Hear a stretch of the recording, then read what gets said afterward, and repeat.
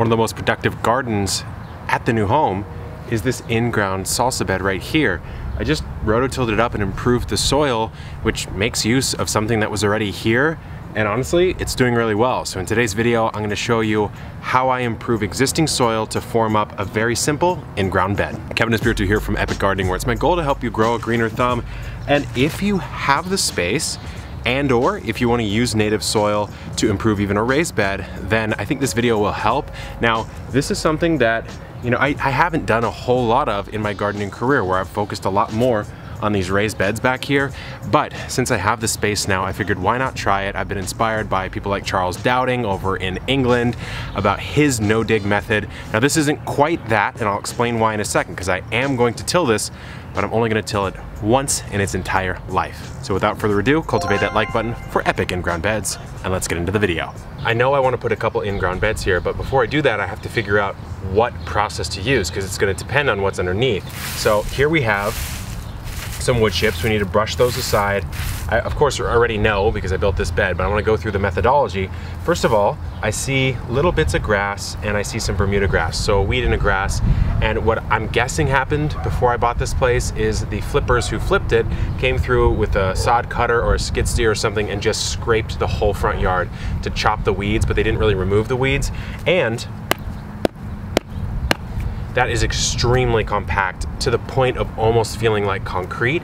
And so I know I'm dealing with a very heavy and compacted clay. I've done a mason jar test, of which there's a video on my YouTube channel about how to do that to see your soil texture.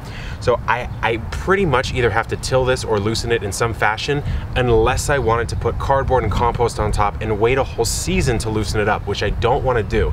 So I want to till it once. I'm really not destroying any soil life because I guarantee there's not much going on down here. So let's loosen it up with the tiller, and then we will make our amendments and create probably another beautiful bed like this. It's getting kind of late, so I will come back tomorrow for the till, but man, just look at this bed. I'll leave you with this for the evening, and I will see you bright and early in the morning.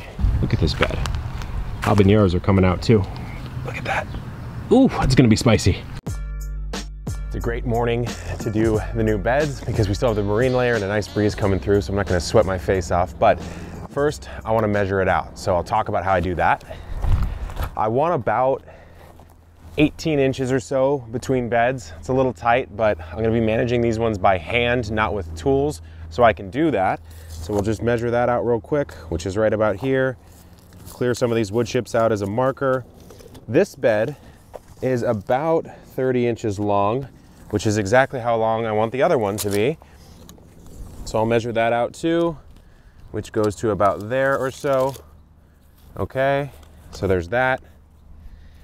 Now, I need to just clear this out, because now I need to find my till path. It's gonna be roughly this. As I get a new place, I really want organization, or at least some semblance of organization, compared to my small old garden. So I am being a little particular about this, but you certainly do not have to. You can go willy-nilly if you want. I just want a nice clean space here. Got to get the wood chips out of the way first. We'll just use these and hill them up after, and we can use them as mulch.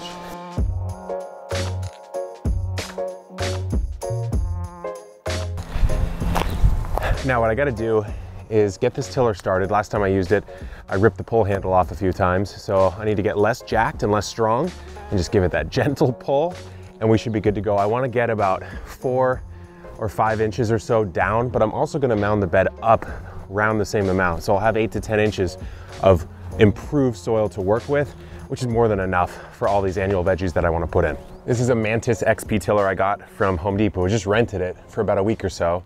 So I'll be doing more tilling projects, but it's really easy to start up. You just got to throw the choke forward, which it already is. Hit the little gas pump thing for a couple tries. Turn it on, and then pull the pull handle and don't break it. Let's see how it goes.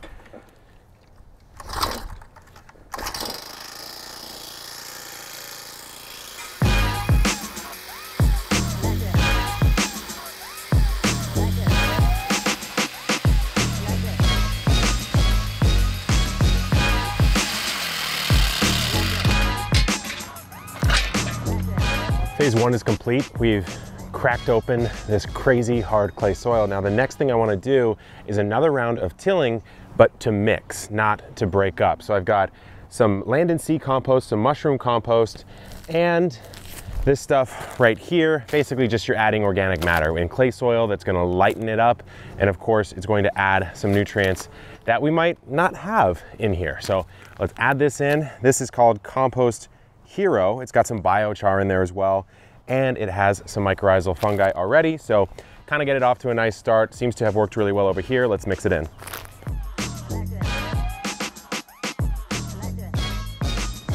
I'm gonna till this in, but I want to just rake it over first so it's nice and smooth. This bed is already starting to look a lot better. Look at that color on this compost here. Eventually, all this soil will look this way, but it'll just take some time. Okay, that's the rough form. Let's fire this bad boy up, start mixing.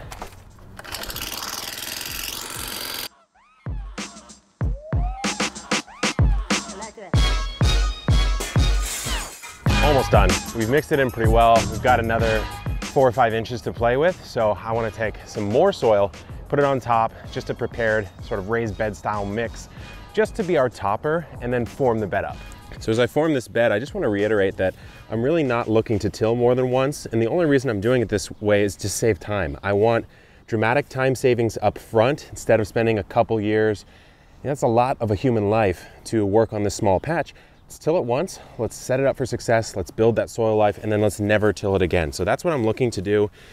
You know, I really have been inspired by guys like Charles Dowding, going out to his garden, his farm practically. It's amazing space, and he's done so much with the no dig, no till style movement that it is something I want to do. I just want a little time savings up front. The final batch we're gonna put on here is just a mixture of a couple different potting soils, raised bed mixes as a topper, really high quality, the best that I could get. So that's what I want to do, because I want the very, very top, which is where most of the plant's roots are going to be, especially these annuals at the start. Let's make it the best stuff that we can do. And then we've improved this clay soil below with some great compost, some biochar, some mycorrhizal fungi, a bunch of other great stuff. But on the top, let's give them the cream of the crop. This really does form the rest of our bed, and it gives it a bit of an elevation. So it's got a nice look to it. We've built up maybe 8 to 10 inches worth of loose, friable soil that our vegetables are going to do really well in. Now it's just mixing this in, forming up the bed, and getting those wood chips back in place. And then I've got a little special treat as far as planting.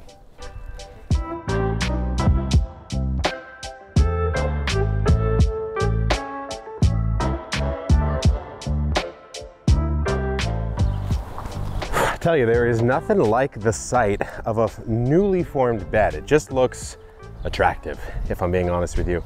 My friend's coming over in a few to plant out some Thai cooking plants in here. She runs a Thai restaurant, so I want to show you that. But I'm going to give it a nice water in. You'd be very surprised how much water can soak up in these new beds. There's just so much. I'll give it a very nice water. Man, it looks good. Got a lot of space, and I'm probably going to do a lot of in-ground beds. This is more cost effective if you want to do it. You certainly don't have to do an in-ground bed, but if you want to use your native soil and improve it lightly with a couple bags of compost and soil, then you're in a good spot to do a pretty cheap garden. Now, there are some downsides, of course. You got to get to the ground to work on it. What I plan to grow in most of my in-ground beds are crops that want to climb upwards or grow very tall, so that I can work with them at my standing height. I don't want to be growing like radishes and onions down here. I'm pretty tall, and I really would rather grow those in a raised bed situation that's maybe right here. So I'm just more excited about that. But let's keep watering in. We'll wait for my friend to get here. You guys are gonna be excited. And then we'll plant this bed out. Look who showed up. Hi, it's Supani. My friend Supani from Supani House of Thai. So what did you bring, Supani? I brought Thai eggplant, Okay. basil, Thai basil, Yep. kaffir lime tree, Lime tree. lemongrass, Lemongrass back there. kahili ginger, Kahili? kahili. Kahili. Yeah. Okay. And that for my garden, marigold is a lot of meaning for that. This is Thai eggplant, no, Thai chili, A little basil. More basil. And look at that one. That's beautiful. Flowers. Yeah. We're gonna put together. Let's do it. Let's do it. So I wanted to plant a garden that was Thai inspired. So we have a ton of amazing stuff from my friend Supani, who has 3 amazing gardens and an awesome restaurant. Just look at this. That is one beautiful, beautiful zinnia right there.